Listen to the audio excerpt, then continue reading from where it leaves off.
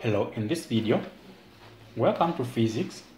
We are revising 2020 science paper 2, that is physics.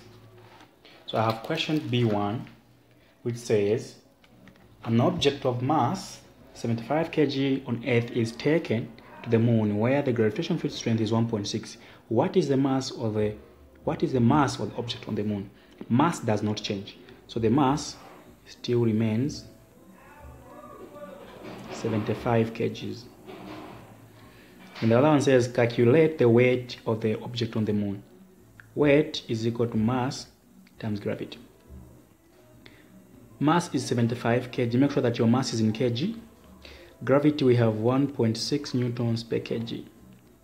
So kg and kg cancel. Then we have 75 times 1.6. We have 120 newtons remaining of weight. Give two differences between mass and weight. In terms of measurement, mass is measured by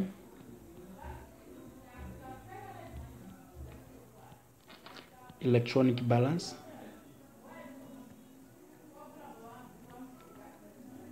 while weight measured by spring balance. Go there, we have two that says another one. We have to say mass measured in kilograms. Don't say kgs, make sure you write it all. Wow, weight is measured in newtons.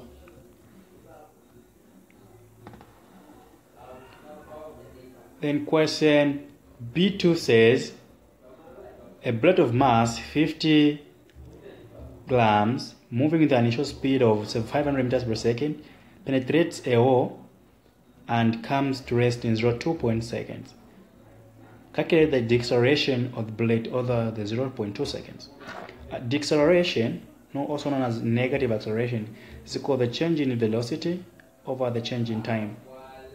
So the change in velocity, we have 500 meters per second minus 0 meters per second. Remember, this is the initial speed, divided by the change in time is 0.2. So therefore you have 500 divided by 0.2. You have 2,500.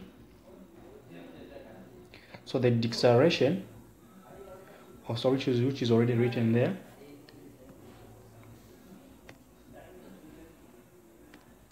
is 0.2 meters per second squared.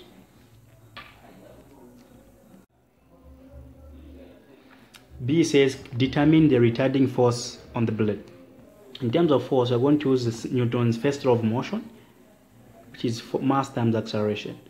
The force, we don't know it, but acceleration, which is the same as deceleration, we have it as 2,500 times the mass. The mass of the blade has been given in the question. Let me just pause it a bit. So we have mass. Now the mass is in grams. Now we know that 1 kg equals 1,000 grams. The mass must be converted into kgs. That's why I've done like this. Then multiplied by its acceleration, which is 2,500. So we are saying 2,500. So 50 divided by 1,000. 50 you divide by 1,000. You multiply by 2,500. You are getting a force of 125 newtons. B3 says the figure B3.1 shows the pulley system. State the velocity ratio of the pulley system. Velocity ratio of the pulley system is always the number of pulleys. Alright, we have only 2 pulleys here, so the velocity ratio is equal to 2. We can also count the number of loops. We only have 2. We have 1, then we have 2. Remember, the rod is 120. If the efficiency of the pulley is 75, what is the mechanical advantage? MA means mechanical advantage. Now efficiency is equal to mechanical advantage over velocity ratio times what? 100.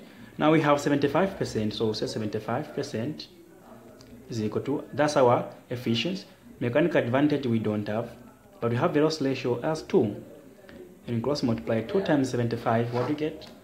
75 times 2, get 150 is equal to 100 MA.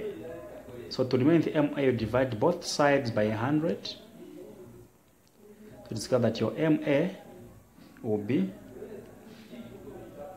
1.5. Your MA must always be less than the velocity ratio. They're saying if the load is 120 newtons, what is the size of effort? What is the size of the effort? Now we know that mechanical advantage is equal to load over what? Over effort. Mechanical advantage is 1.5. The load is 120 newtons. What can the effort be?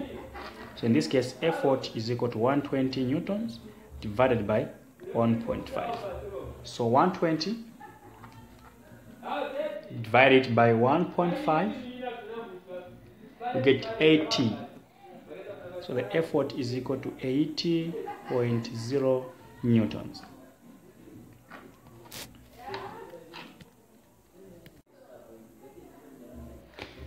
This one, D says, find what work is done by the effort if the load is lifted through 0.5.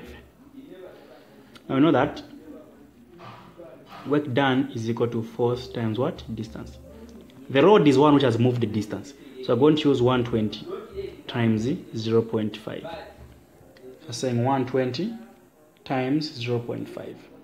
That should give you 60 joules or 60 Newton per meter.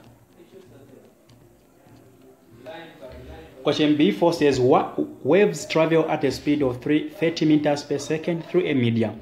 If 10 waves pass a certain point per second, calculate the frequency of the wave. Now frequency is equal to the number of complete oscillation over time taken. Now here, the number of complete oscillations here is 10 per second. 1 second. So we have 10 hertz as frequency. This is just the total. Alright, if 10 waves pass through a point per second, frequency is the number of complete oscillation passing through a second.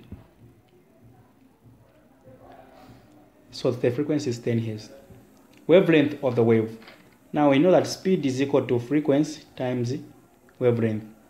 Speed has been given to be 30 meters. Frequency we have is 10 times lambda, which is the symbol for wavelength. So divide both sides by 10, then we're going to have lambda is equal to, you cancel this and there you cancel, there you cancel and there you cancel. 1 into 3 will just be 3 meters. Distance should always be in meters. What does loudness of sound depend on? Loudness of sound actually depends on the amplitude of the wave. So it depends on the amplitude of the wave. So thank you so much. We'll continue answering more questions, some previous tutorial, but please don't forget to subscribe my YouTube channel, share, and invite more people to watch videos. I'll see you in the next video. For private lessons, you can contact me on 0978 07 60 90. Peace.